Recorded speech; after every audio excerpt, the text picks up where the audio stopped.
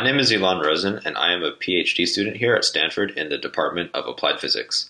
I work in the group of Professor David Goldhaber-Gordon. We study how electrical currents travel through two-dimensional materials so thin that quantum mechanically they act like a two-dimensional, not a three-dimensional system. The most well-known 2D material is probably graphene, a sheet of carbon 1 atom thick. I study magnetic semiconductors made from heavy elements like bismuth and tellurium. When cooled to a fraction of a degree above absolute zero, something strange happens in these semiconductors. Electrons stop being able to travel through them, except at their edges. At each edge, electrons can move, but only in one direction.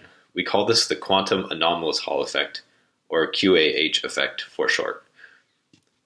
How do we know that electrons can only move along the edges of QAH materials? It turns out that all we have to do is a voltage measurement. Suppose we have a chunk of material, we attach electrical contacts, and we flow an electrical current from left to right.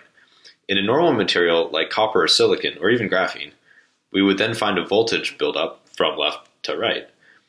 But were the film a QAH material, the voltage from left to right would be zero. Instead, there would be a voltage from top to bottom.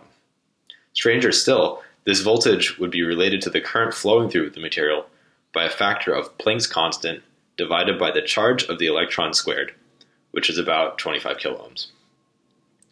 Here's a picture of an actual device I made. In the center is a thin film of quantum anomalous Hall material. The material is covered by a gate. The gate lets me control how many electrons want to be in the QAH material at the same time. It's the same as the gate that turns each transistor on or off in the computer you are listening on right now. Surrounding the QAH material are a number of electrical contacts which let me measure the voltage around the device.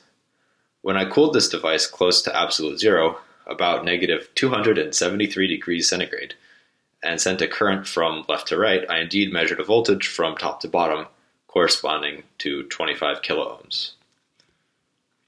My team joined forces with the National Institute of Standards and Technology to go a step further.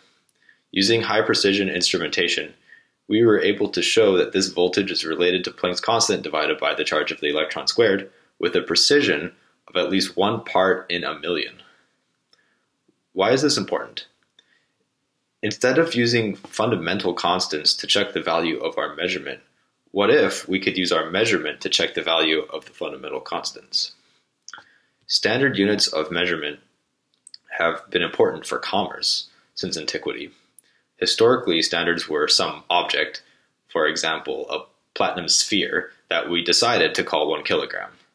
To check how much is 1 kilogram, we would need to make a comparative measurement against this platinum sphere. This presents a logistical challenge to a globalized economy. Our work is part of a new dream, all electrical standards. Because the voltage we measure in our devices is related only to the fundamental constants of the universe, two people anywhere can make the same measurement and know that they got the same value without having to directly compare their measurements. Thank you.